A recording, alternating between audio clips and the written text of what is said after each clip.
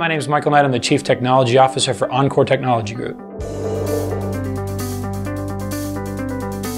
The modern day data center is quite a bit different than the traditional server and server room type closet scenario. The reason for that is there is a significant amount of additional resource that are being brought back from a data center perspective.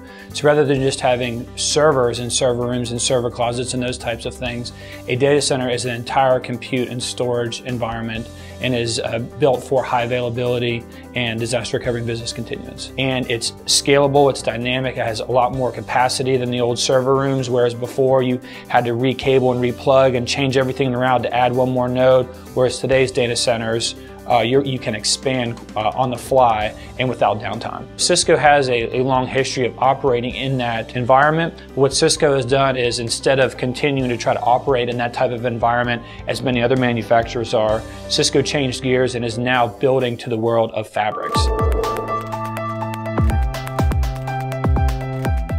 So the term fabric, especially in today's markets, it traditionally just meant a storage fabric, which was fiber channel, traditionally. But in today's market, from a compute perspective and from a network perspective, fabrics mean a wholly interconnected, think of the word mesh, but a wholly interconnected way to communicate and to interconnect.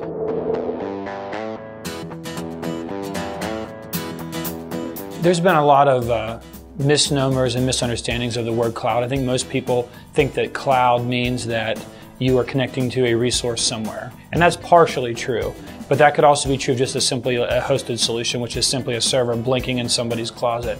What a true cloud infrastructure is, it's a connectivity and it's a method for accessing your resources. So you have to use a common connectivity medium, but that resource has to be located in multiple geographic locations.